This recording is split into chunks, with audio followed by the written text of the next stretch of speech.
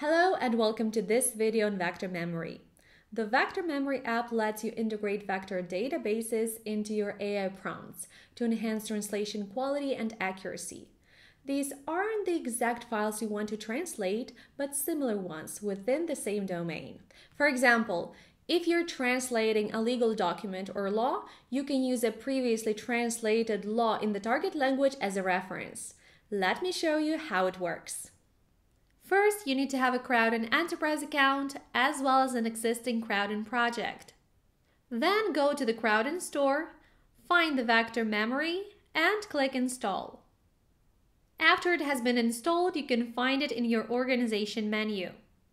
Go to vector memory and create a store.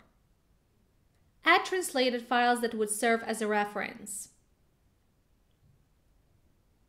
You can group files by shared themes or related content for better results, such as documents on the same topic or within the same industry.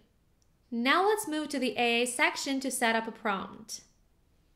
Give it a title,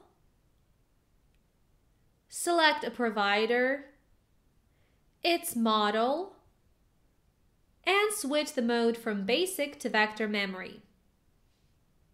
Choose the store from which the AI will retrieve documents. Then set the maximum number of documents to include in the stream. Through testing, we've found that 4 documents works well, but you can adjust this setting to meet your needs.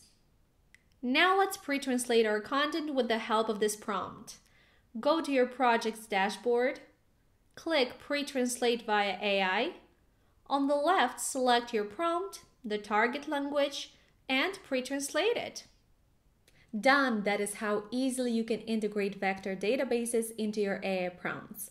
If you need any assistance, please don't hesitate to contact our 24/7 technical support team. Thanks for watching!